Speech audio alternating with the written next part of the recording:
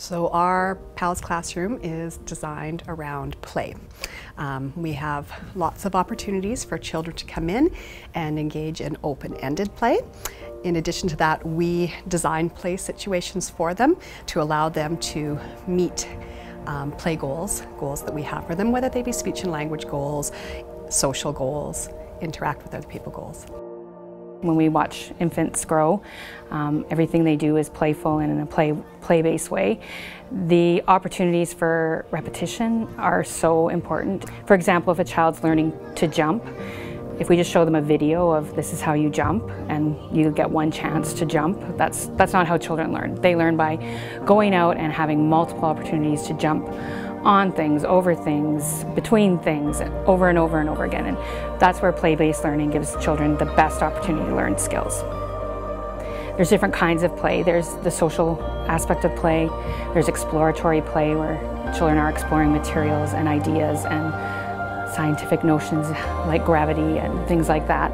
And there's also physical play. And all three of those things children need to have opportunities to be engaged in those.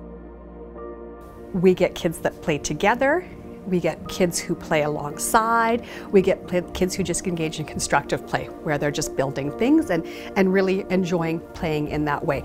We like to make sure that there's opportunities for all that play to exist because all of our kids have different play personalities. And we see the children on the continuum, and our job as teachers is to keep moving them along the continuum so that they have opportunities to expand their play as they go along, and then learn to work in groups, learn to be part of a group. So when they go into their grade 1 or their kindergarten classroom, they're going to be that much more successful.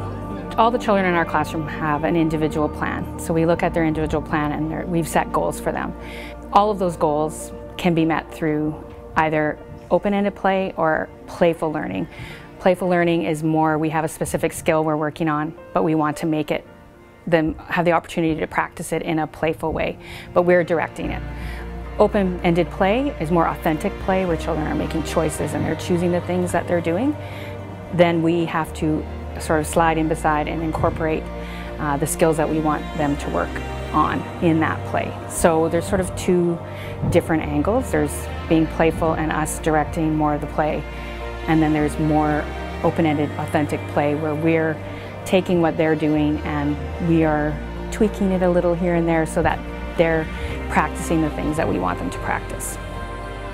In PALS, we focus on some fine motor learning, some gross motor learning, and also some pre-kindergarten learning as well. And when we are engaging in open-ended play, we can do all of that. So if we're sticking rocks in Play-Doh, that's working on fine motor skills. A lot of the play we do is, involves counting and building, and there's ways to incorporate all that type of learning into play. I think it's important too that people realize play is messy. It's messy in the materials, and it's also sometimes messy in how children learn to negotiate and compromise together. And there's lots of opportunities for us to practice problem solving when we're playing. So we don't ever look at a problem as being a problem. It's an opportunity for a child to learn a new social skill, and it's amazing to see how far they come with that with the right opportunities.